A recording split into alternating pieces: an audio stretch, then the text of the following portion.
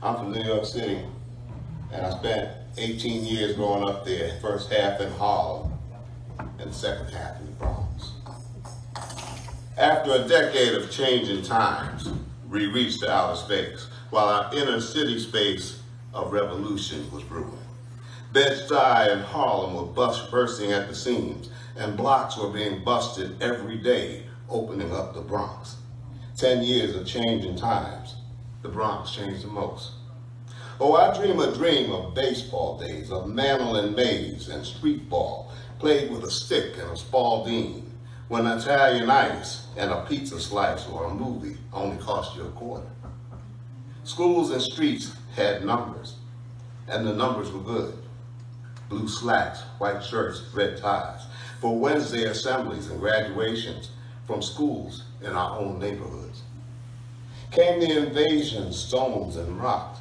The Brits, the Mod, were pushed back by the raunchy soul music and the shingling, salsa or bachata at Hunt Point's Palace, weed in tray bags or a deuce for some skag. Fireman's Field in the park by the zoo, wherein lions and polar bears stalked memories, and so were as one with their neighbors, whose blackness at once became beautiful, while our angry nation burned, our future went dark.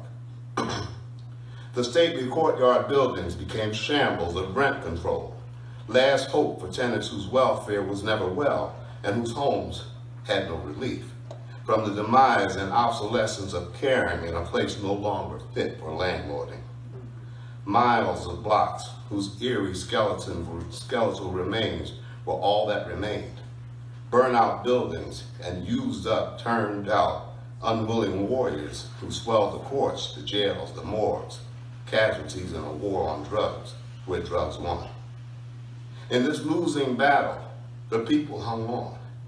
Children of immigrants, white, black, yellow, brown, a special hidden force of spirit driving them on.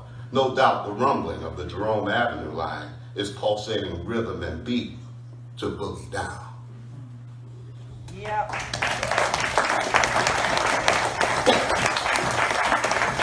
Thank you. What I have here is something that formed itself as a rough trilogy. I get to think about, comparison. There's nothing